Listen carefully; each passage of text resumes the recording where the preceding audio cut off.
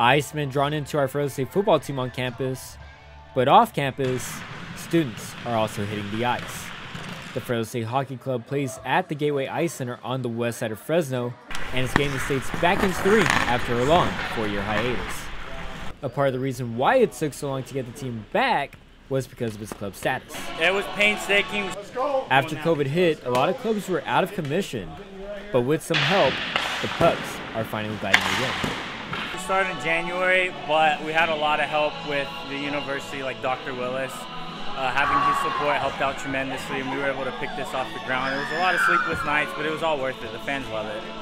Along with the new season, it also comes with a brand new look for the Dogs, including new branding and new jerseys. This came with a lot of help from the university.